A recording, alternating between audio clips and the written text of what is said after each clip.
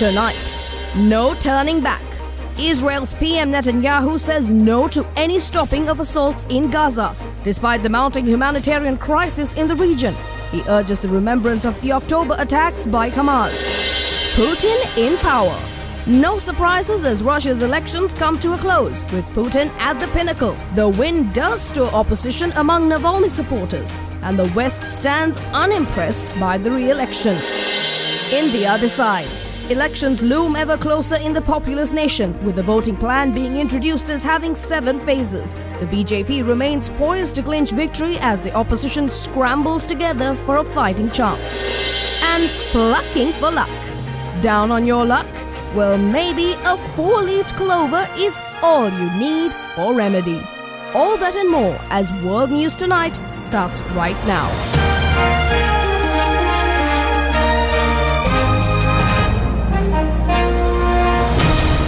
This is Derana World News Tonight. Reporting from Colombo, here's Anuradhi Vikramasinghe. A very good evening. You're joining us on World News this Monday evening. Hope the weekend has left you refreshed and ready to tackle the coming week. We here at World News are ready to bring you some key updates to the stories that we were following so far. And as always, we kick off the bulletin tonight with updates on the Israel-Palestine conflict. Benjamin Netanyahu has repeated his determination to send forces into Rafah, which Israel's allies have urged the Prime Minister not to attack. More than 1 million displaced people have taken shelter in the southern Gaza city. Israeli Prime Minister Benjamin Netanyahu on Sunday pushed back fiercely against what he described as international pressure over the war in Gaza. At a cabinet meeting, he said, "To our friends in the international community, I say, is your memory so short? So quickly you forgot about October 7th, the worst massacre committed against Jews since the Holocaust?" And he repeated his determination to send forces into Rafah, the city on the border with Egypt, overrun by civilian refugees who fled their shattered homes elsewhere in the Gaza Strip. He said, "No international pressure will stop us from achieving all the goals of the war, eliminating Hamas, freeing all of our hostages, and ensuring that Gaza will no longer pose a threat to Israel. In order to do that, we will operate in Rafah too." Earlier on Sunday, Netanyahu also hit back at a speech made last week by the U.S. Senate Majority Leader Chuck Schumer. The Democrat and long-standing supporter of Israel stunned observers when he directly criticized Netanyahu. The fourth major obstacle to peace is Israeli Prime Minister Benjamin Netanyahu. And called for new elections in Israel. Netanyahu said Schumer's comments were, quote, totally inappropriate. But Netanyahu is facing pressure from inside Israel as well. Election now to change the Prime Minister and the whole ministers. Thousands of Israelis in Tel Aviv called for an election now during a protest against the government on Saturday night. Hamas fighters killed 1,200 people in the October attack, according to Israeli tallies, triggering a massive assault on Gaza. The Gaza Health Ministry says Israel's air and ground campaign in the enclave has killed more than 31,600 people. Most of its 2.3 million residents have been driven from their homes, and aid agencies say the population is on the brink of famine. Israel's allies have piled pressure on Netanyahu not to attack Rafah, where more than 1 million displaced people from other parts of the devastated enclave have sought shelter. We cannot stand by and watch Palestinians risk starvation. That's not us. German Chancellor Olaf Scholz met with Netanyahu in Jerusalem on Sunday and said he supported Israel's right to defend itself, but that along with the military objectives, there were humanitarian needs as well. Take the ground offensive in Rafah. The military logic is one consideration, but there is a humanitarian logic as well. How should more than 1.5 million people be protected? Where should they go? Scholz said he pressed Netanyahu about the need to provide comprehensive humanitarian aid to the people in Gaza. Meanwhile, on the ground in the region, the main UN aid agency operating in the Strip said acute malnutrition was accelerating in northern Gaza. This comes as Israel prepared to send a delegation to Qatar for fresh ceasefire talks. A second ship carrying humanitarian aid for Gaza was set to leave Cyprus on Saturday, organized by the charity World Central Kitchen. we have flour, rice, and of course we have dates. After pioneering a new sea route to the embattled enclave, a rep from the charity put out this video said to show the second vessel being loaded up. We are right now at night working non-stop to get more aid to Gaza. The U.S. and Jordan carried out another aid drop on Saturday as part of a sustained effort, U.S. Central Command said. The aid push comes as Israel faces growing pressure over looming famine in Gaza, and as it prepares to send a delegation to Qatar for fresh ceasefire talks on Sunday. A source told Israel's delegation will be led by the head of its Mossad intelligence agency, David Barnea. Hamas presented a new weeks-long ceasefire proposal, including a hostage and prisoner exchange, which Israeli Prime Minister Benjamin Netanyahu's office said was still based on unrealistic demands. Previous efforts to pin down a ceasefire before the start of Ramadan this week have repeatedly failed. The more than 5-month-long conflict has left much of Gaza in rubble, triggering a massive hunger crisis that has alarmed even Israel's allies. The United Nations Relief and Works Agency for Palestine Refugees said 1 in 3 children under the age of 2 in northern Gaza is now acutely malnourished. The UN has said it faces overwhelming obstacles getting aid in, while Israel, which controls crossings, blames UN agencies for slow delivery. And over in Russia, the presidential election is a wrap, and President Vladimir Putin won a record post-Soviet landslide victory. Although the win came with signs of dissent and criticism from the US that it was neither free nor fair. The chair of the Central Election Commission in Moscow said Putin won a record 86% of the vote, with a new 6-year term cementing his grip on power. The former KGB officer is set to overtake Soviet dictator Joseph Stalin as Russia's longest-serving leader in more than 200 years. For more on this story, we have other than a World News special correspondent Minoli Zagaria from Kursk in Russia. Minoli? Yes, Anuradhi, there were never any real doubt about his victory, given Putin's brutal crackdown on political dissent. But there were signs of discord. Supporters of Putin's most prominent opponent, Alexei Navalny, who died in an Arctic prison last month, called on Russians to come out at noon against Putin. Protesters showed their dissent. Russian citizens abroad also flocked to foreign polling stations. In Berlin, Navalny's widow, Yulia, was met with cheers. She said she wrote her late husband's name on her ballot. And at Navalny's gravesite in Moscow, dozens cast a symbolic vote for the late opposition leader. In previous days, there had also been scattered incidents of the protest, as some Russians set fire to voting booths or poured dye into ballot boxes. In Kyiv, Ukrainian President Vladimir Zelensky said there was not a single bit of legitimacy in what he called the stimulation of an election. Back to you, Anuradhi. All right, thank you very much. That was other than a World News special correspondent Minoli Zagaria from Kursk in Russia. And over in neighboring India as well, we are seeing preparations for elections. The Election Commission says that India's general election will take place in 7 phases over April and May, and the results will be announced on the 4th of June. With some 968 million voters eligible, India's election will be the largest the world has ever seen. Opinion polls predict a win for Narendra Modi's Bharatiya Janata Party and its allies, which is eyeing a record 3rd term in power. More than 24 opposition parties, including the Congress, have formed a coalition bloc called the Indian National Development Inclusive Alliance, or India, to take on the BJP at this election. India's lower house has 543 elected seats, and any party or coalition needs a minimum of 272 MPs to form a government. The BJP, led by Mr. Modi, had won a staggering 303 of the 543 seats in the 2019 elections. This year, the party says its target is to win at least 370 seats. Some states will hold polls in several phases.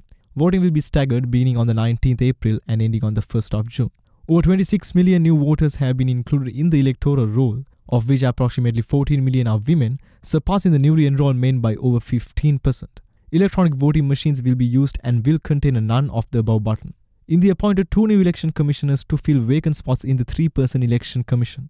Days before the poll dates were announced, the sudden resignation of Arun Goel, the second highest officer in the election commission, had left the poll body with only one of the 3 mandated members, the Chief Election Commissioner. Meanwhile, India's Supreme Court continues to hear a case regarding the controversial electoral bond scheme that allowed the people and companies to make political donations anonymously.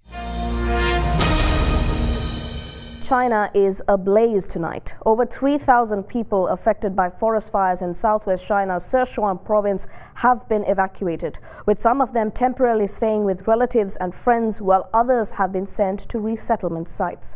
The forest fire started near Bazi village in Yajiang County in the Garza Tibetan Autonomous Prefecture. Sudden strong winds hit the fire site, causing the fire to quickly spread over multiple mountain ridges in several directions, resulting in the formation of 3 main fire sites. Local authorities swiftly moved to evacuate the affected people to safe areas. Among them, 1,384 people voluntarily chose to lodge with their relatives or friends, while another 1,392 people were resettled separately. The other 620 people have been settled in 8 resettlement sites. At a resettlement site in primary school in Yajiang County, 29 tents have been set up in playground where 157 affected people moved in. So far, all 8 settlement sites are accessible to power and light equipment. Local authorities have sent food, such as bread and boxed meals, to affected people, ensuring that they have warm meals and hot water with access to medical treatment. Yajiang's first zones are located on steep slopes, making it hard to transport firefighting equipment. The recent dry weather, combustible vegetation and strong winds all pose additional challenges to the firefighters. So far, no casualties have been reported. The cause of the fire is still under investigation. Let's go for a short commercial break. Stay tuned for more key global updates. We'll be right back.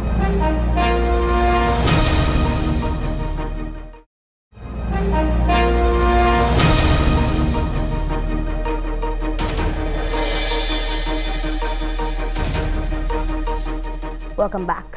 We're over in South Korea now, where it's already been a month since thousands of junior doctors walked out on their jobs in protest over the government's medical school quota hike. Now, professors from medical schools have also decided to follow suit starting March 25th. Junior doctors are not alone in deciding to walk away from their work sites. Professors at medical schools have also chosen to submit resignation letters starting next Monday, March 25th. Professors from 20 or half of South Korea's medical schools were present at a meeting late on Friday, with professors from 16 schools deciding overwhelmingly to resign. The 4 remaining schools are reportedly collecting opinions over whether and when to join in. Resignation submissions are set to start on the 25th, but dates could differ depending on each medical school's schedule. Professors from Seoul National University's medical school had previously decided to file resignations starting this Monday, but have decided to reschedule accordingly. The chief of the medical professors group strongly urged the government to back down from the plan to raise the enrollment quotas at med schools from 3,058 to 5,058 per year starting in 2025. We desperately ask for a first step to be made to start discussions. We ask the government even more. Please let go of the figure of 2,000. Otherwise, we cannot start discussions at all. To this, Health Minister Cho Kyu-hong expressed serious concerns during a meeting at the Central Disaster and Safety Countermeasure Headquarters held on Monday morning. While underlining that it is not acceptable to negotiate while holding people's lives hostage, the minister urged professors to work with the government so that trainee doctors could return to duties. We should not negotiate over people's lives in any case. Please persuade trainee doctors and students who left hospitals and schools to return and participate in discussing reform tasks for the improvement of the healthcare system. The minister said he would continue talks with directors not only from the 5 major hospitals, but also those at national hospitals. Those talks are slated for Monday and Tuesday. He also mentioned that intensive care units and emergency rooms would be closely monitored to prevent medical disruptions. As part of efforts to improve the healthcare system, the ministry announced additional reformative measures for the fee-for-service system. Also, regarding previous plans to inject some $7.5 billion for essential medical departments by 2028, it gave specific guidelines for compensation. $3.75 billion for surgical and internal medicine departments, and over $2 billion for pediatrics and childbirth. Well, we saw fires in China and now a reoccurrence of eruptions we saw in Iceland over the past few months. The volcano has erupted for the 4th time in the past 4 months. Lava poured across southern parts of Iceland, carving out a 2-mile-long fissure in the earth. A volcano spewing bright orange smoke, seen here in stunning photos from a Coast Guard helicopter for the fourth time in as many months. This time threatening Iceland's most famous tourist attraction, the Blue Lagoon hot spring, where bathers had just minutes to flee. We're evacuating. Oh, look at that. Wow. American Melissa Izer's vacation with her husband interrupted mid-meal. As the waitress is bringing my wine, I heard the sound go off. And that's when my husband and I looked at each other and they said, okay, evacuation en route. Local media say hundreds in a town near the Blue Lagoon have now fled to safety. Everybody was steady and prepared. Meteorological authorities say the volcano erupted with little notice, just about 40 minutes, and carved a fissure into the earth nearly 2 miles long, triggering a state of emergency. An orange glow visible from more than 20 miles away in Reykjavik, the capital. Volcanoes are common in Iceland, which sits atop a geological hotspot. This volcano has been erupting roughly once a month since December, but this eruption appears to be the biggest yet. No deaths have been reported, and tonight, defensive barriers built to contain the lava are holding so far. But scientists say it may only be the beginning, a fiery future for an island where volcanoes are a fact of life.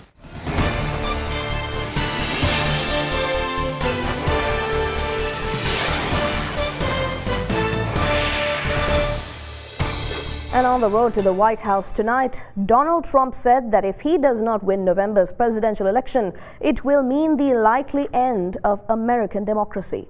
The Republican presidential candidate, speaking to supporters in Ohio, made the claim after repeating that his assertion that his 2020 election defeat to Democratic President Joe Biden was a result of election fraud. Trump said, quote, "If we don't win this election, I don't think you're going to have another election in this country," end quote. A general election rematch with Biden is likely to be extremely close. A poll last week found the two candidates in a statistical tie with registered voters. But in an update was later found that U.S. President Joe Biden had a marginal 1 percentage point lead over Donald Trump ahead of the November presidential election, as each candidate secured enough support from their parties to appear on the ballot. Some 39% of registered voters on the one-week poll said that they would vote for Biden, a Democrat, if the election were held today, compared with 38% who picked Republican former President Donald Trump. Biden's lead was within the survey's 1.8 percentage point margin of error. Many voters remain undecided, with 11% saying they would vote for other candidates, 5% saying they would not vote, and 7% saying they did not know or refusing to answer.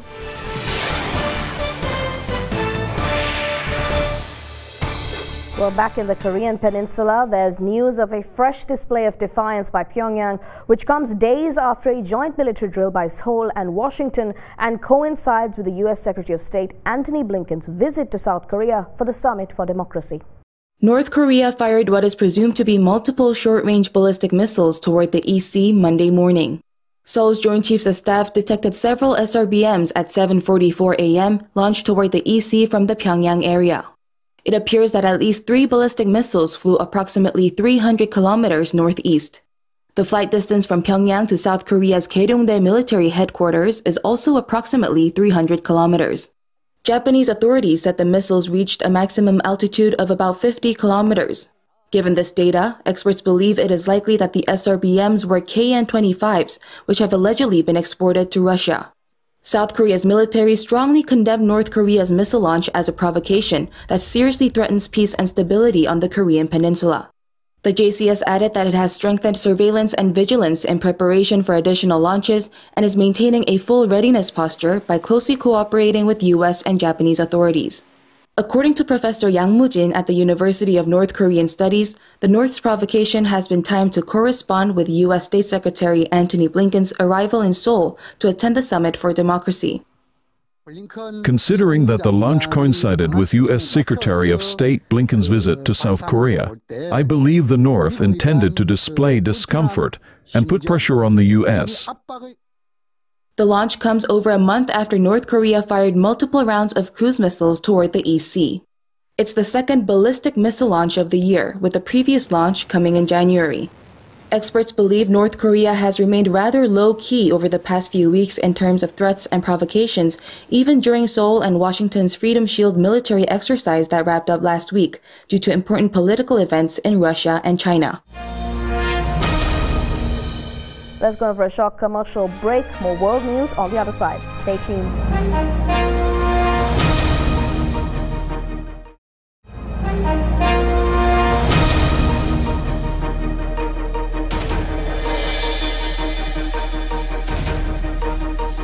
Welcome back. When you go through events that have an impact on who you are as a person, you tend to think far broader in terms of life and those around you. Well, for one open heart surgery survivor, the means of giving back his good fortune comes in the form of luck, or specifically four-leaved clovers, which he hopes will get people through tough times. This was one of my first projects to try to preserve. I think it still looks pretty cool. They're not always easy to find. It's generally accepted that it's 1 out of 10,000 clovers will be a four-leaf. There's one right there. It's a beautiful one. Jim Needhofer is a prolific collector and says he considers himself lucky to have found so many. Not just because of the number of four-leaf clovers that he's found, but because he survived open heart surgery to fix a heart valve.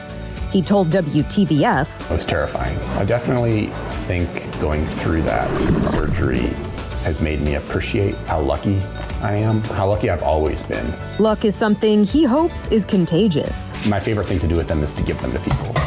I have no idea how many I've given away, but I'm sure it's several hundred. I've definitely learned a lot, and I'm a different person having gone through all those things. So. And here's hoping it works. And finally tonight, if you ever dreamt to have lived past 100 years old, what would you do to celebrate such an amazing milestone? Well, many of us could think of quite a few grand events which might never actually happen. Well, one senior that reached the triple digits had the perfect idea: a day at Disneyland. It's been said that Disney brings out the kid in all of us. Despite being 106 years old, that magic didn't have to look too deep. Happy birthday to you! Magnolia Jackson's first visit to Walt Disney World was on a very special occasion, her birthday. But unlike the thousands of children or even adults who celebrate their milestones at the theme parks, Mrs. Jackson's birthday was in the triple digits. Mrs. Jackson and her family were greeted with music, cake, and a warm welcome from Shannon Smith Conrad and Serena Arvizu, the 2024 Walt Disney World ambassadors. Ms. Jackson is celebrating her 106th birthday. Miss Magnolia, on behalf of the 80,000 cast members of Walt Disney World in your community here, happy birthday and welcome to the Magic Kingdom! In front of Cinderella Castle, surrounded by well-wishers, this Florida woman was serenaded by Disney cast members. Happy birthday, Miss Magnolia! Happy birthday to you! Mrs. Jackson enjoyed a cake, decorated, of course, with magnolia flowers. I have a very good feeling towards all of these boys and girls. And to round out the celebrity treatment, the paparazzi got pictures of Mrs. Jackson with Mickey and Minnie. Right here, one more, Mickey. Well, at 106, she is very well entitled to have whatever celebrations that she pleases. So that's all the stories we have for you tonight. We'll see you again tomorrow with more updates on the happenings of the world. Thank you for watching. Have a good night.